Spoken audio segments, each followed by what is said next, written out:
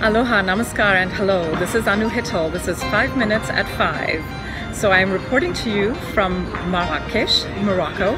This is COP22 or COP22. This is the meeting of the parties to the Convention on Climate Change. So this is a global level meeting where countries come to meet about climate change issues.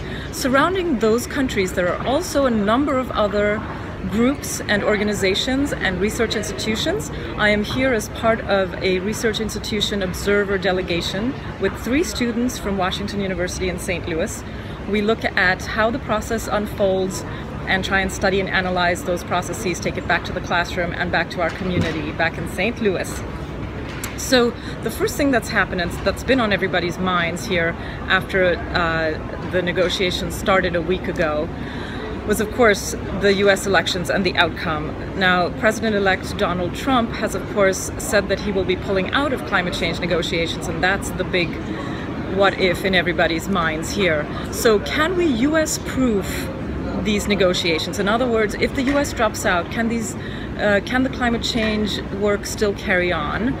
The US, of course, is the second largest emitter of greenhouse gas emissions, and it is after China, and the EU and India are the other 2 big ones. So of the 4 biggies, if one biggie moves out, what happens? That's the big question. And can the US move out? So that's something that everyone has been talking about. The answer to that is that the US can decide to pull out of the UN Framework Convention, which is the overarching convention, and that could be in about as little as a year. For the Paris Agreement, it will take at least 4 years for the US to pull out. Of course, the US could decide not to pull out at all and do nothing, which is perhaps the way it might go.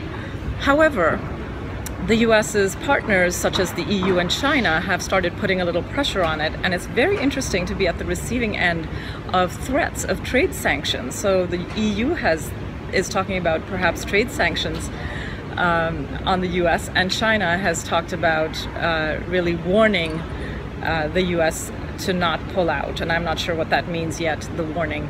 But anyway, so that's really what's going on. It's quite exciting. It hasn't really reached the negotiation level yet, but it is something that people are talking about all around the negotiations. And we'll report more on that as the week progresses and we have a better idea of where this is going with the negotiations themselves. For the negotiations, they're trying to figure out how will countries actually evolve to a point where they will be reporting, monitoring each other's reportings on what they're emitting and how much they've cut back. So this is something that's called Monitoring, Reporting and Verification, one of those acronyms, MRV, and it will be something that is very actually very contentious, very debatable, because different countries have different ideas of how this should work out. So the second week really is, the first week is the worker bees, and the second week is ministerial level people, and Secretary of State may also show up here.